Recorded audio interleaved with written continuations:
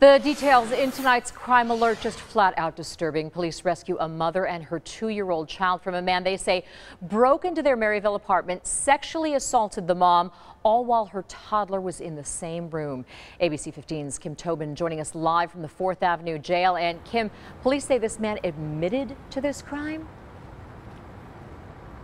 Well, Faye, according to court documents here, the guy was really caught red-handed right in the middle of it. He then tried to tell a bunch of lies, but then admitted to breaking into this apartment, saying that he was having struggles in his personal life and wanted to find a place to sleep and to be cared for.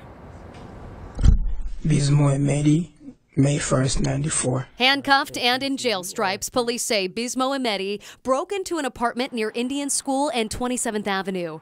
According to court documents, the woman inside was on the phone with her friend at the time.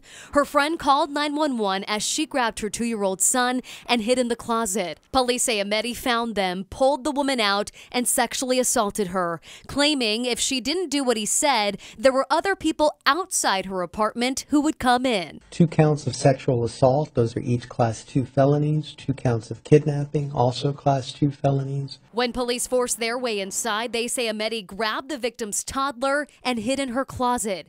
Mehdi claimed he was the boy's father, even the woman's boyfriend, before finally admitting none of it was true.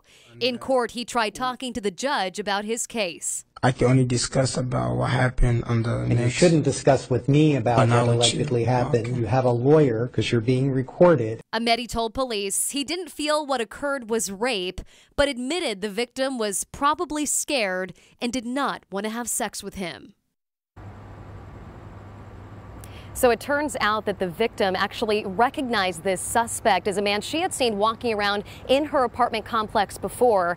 And due to the violent nature of these crimes, Mehdi is going to be held here at the 4th Avenue jail with no bond. Reporting in downtown Phoenix, Kim Tobin, ABC 15, Arizona. Going from bad to